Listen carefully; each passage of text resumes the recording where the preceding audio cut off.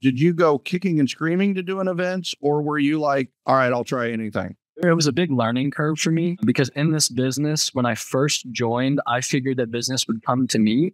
And I think that's a common misconception with a lot of new realtors. Business does not always come to you. You have to go out and get it. Right. So I took the class and I didn't seem to implement anything the first time around because I figured I'm just learning right now. Like I need to be doing all the other things that new agents do. And then one day I had a conversation with Nicole and she said, you need to do this. Like you're in this class, you're getting valuable knowledge. Let's do it. And I was like, okay, you're right. I need to do it. So from that point on, I had a discussion with Tommy as well. And we set up an event called Cuatro de Mayo to help support a local Mexican restaurant the day before Cinco de Mayo. And it's like a warm up to Cinco de Mayo, right? Correct. Yeah. And it's Kansas City. Kansas City does a big Cinco de Mayo. They've got they love following.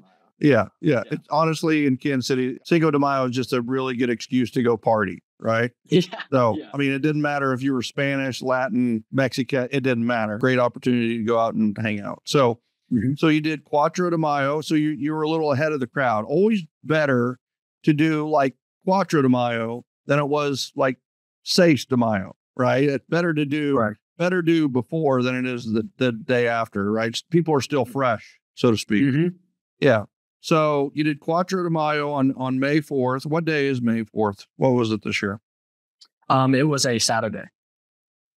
Good day too. Perfect. Yeah. Right. Good day. Yeah. So, and honestly, some people probably started Cinco de Mayo on Cuatro de Mayo anyway. Yeah. So you were giving them a good excuse to do that.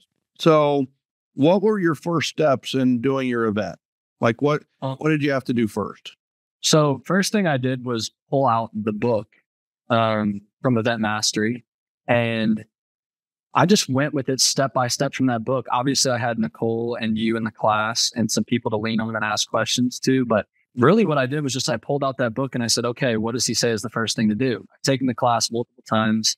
I know how the process goes, but I'm very strong on checking things off a list. That helps me accomplish them and blocking that time out. So I went about it that way. And I went from step one in the book and I said, what's the name of my event? And so I brought it up in a class and I heard a bunch of ideas getting tossed around. May the 4th be with you was one of the more popular ones. Yeah.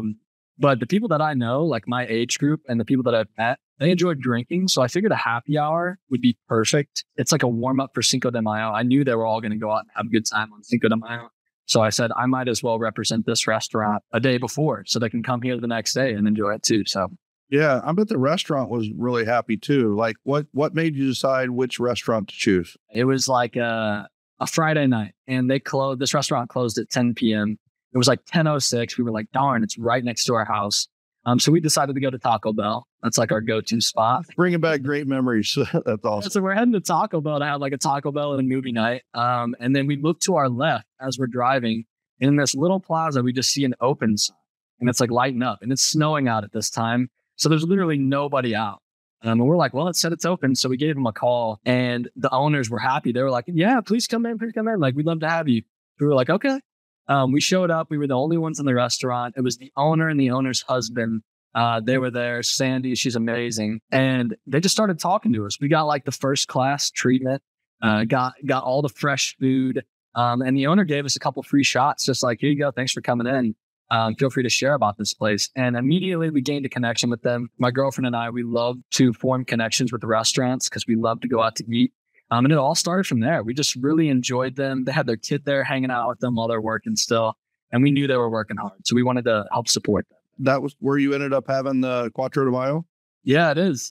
Is it a Mexican food restaurant or was it the American? Tequila's Restaurant Bar and Grill. Oh, there you go. What a great fit. Or, you already had the restaurant picked out before you even really took step two.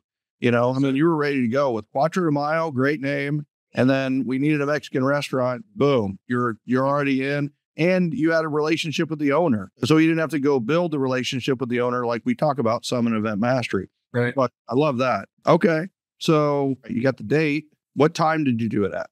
So they had a happy hour naturally that went on from 3 to 6. So I decided to do a 4 to 6 and it ended up working out perfectly because I called it the happy hour because I was offering first drinks. There was also a happy hour on top of the first drinks. So love that. So you're buying the first drink, but the first drink's discounted because it's already happy hour. And I'm guessing, like, do they do appetizers and stuff like that? Is it like half price or something like that? Chips and salt? There was the chips and dip, they were all half off.